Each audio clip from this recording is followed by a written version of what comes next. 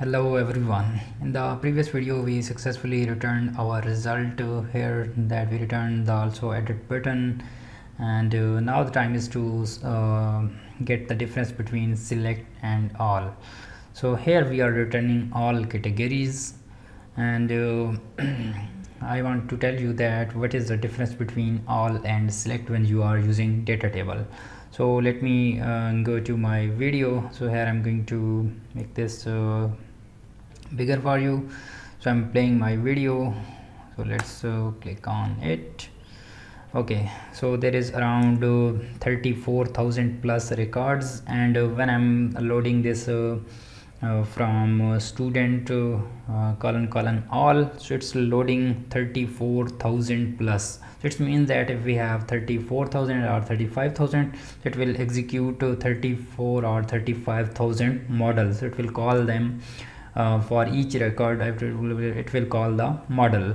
So it's also having 85 MB on the RAM, and it's taking 1.12 seconds, right? So it's consuming a lot of models. If we use select, how many models it will consume. So let me show you example. So now I implemented the select, right? So let's check that how many models are consumed. So there is records are still 34,000 plus. It's executing 34,000 plus. So let me go to the new line. So I will also add this link in the description, so you can check out my full video where I completed the example to a lower version. And yes, now you can see that it's there is 34,000 record, but only 2 models, not how it's very different. So you can also judge this memory storage. So before this it's consuming 80 MB of RAM, so now it's consuming only 20 MB, and it's before this it's consuming 1.12 seconds, so now it's only taking 774 milliseconds. So it's huge difference. So the major difference is on this model. Performance issue will be happen when you are using some methods. So you need to install this Laravel debug bar, which will exactly tell you that how many models are consuming on specific page, how many RAMs, and how much it takes milliseconds.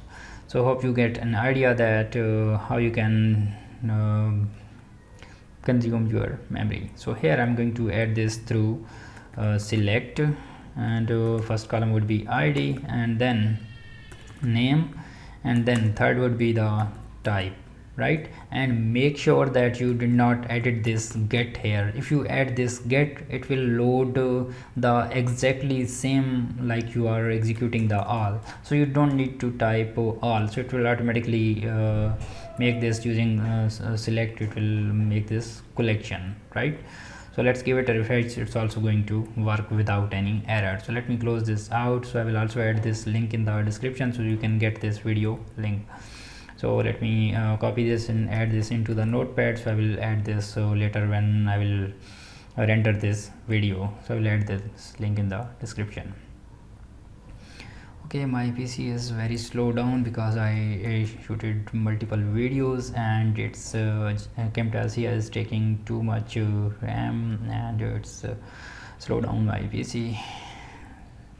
And yes, we are now displaying the edit button. So here I'm going to make this smaller button, and then I also want to add some other buttons, like I want to add the delete button here. So how I can do this?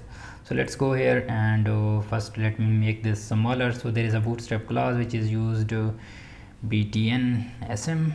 Okay, why it's not adding this here?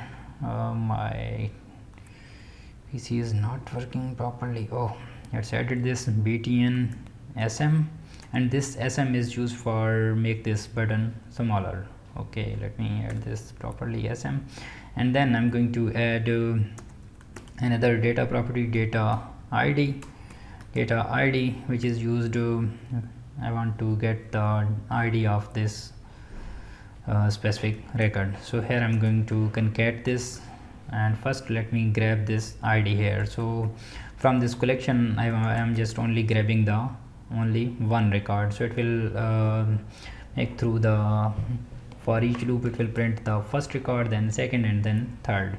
So here I'm going to grab this raw and then raw id, because we have only one object and I'm getting the id from this object and passing this to data id, and we can get this into the JavaScript by calling this data method. And then I'm going to also add one more class, which is oops, I removed this, so I'm going to add this edit button. So this will, when we implement the edit functionality, we can handle the click event, right? That's why I added this here. And let me copy this and I'm going to paste it here for delete button. So let me also make this danger, and this would be a del button, and then this data would be same, and this would be a delete. By the way, you can also display here font with some icons. It's totally upon you. I'm just shooting this for demonstration purposes. That's why I'm doing this. So I'm leaving it for you. Okay, let's get refresh and check the results. So hope you, and now we are getting the smaller icon and we are getting the edit and delete button. So now the time is to handle the click event. We are going to implement our edit functionality. So how we can edit this? So this edit button is now available in this create blade, because our jQuery data tables are rendering here in this blade. So now I want to edit this, edit these categories. So how I can do this? Edit button code, right? So here I'm going to first add body, right? And then I'm going to add this on click. So you can you are thinking that you can, why you are not adding this here directly, what's the name, it's a edit button. So why you are not adding directly class? Because we are rendering this from the server side, and sometimes it's not going to work when we click on it. So it's a click event is not working. That's why we need to add this edit button. So first we need to add the body, which is exist in the body tag, and then we are going to implement this. So let me implement this click event for you. So it's not going to work. I'm just telling you that how you can debug this out and stuff like that. Okay, console.log and implement this clicked. Save this one and go here and get refresh and go to this click event. So by the way, first I need to make this JavaScript wide, because when I click on this, it's going to refresh the web page. So I want to prevent this action. So let's go to the controller where I implemented this href. So I need to, in the href, I need to add this JavaScript wide 0, which is used to avoid the redirection of href, right? So here you need to add JavaScript,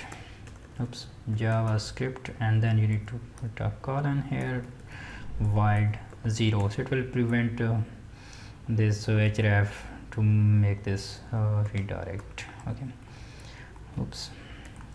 JavaScript wide 0. So now it's good.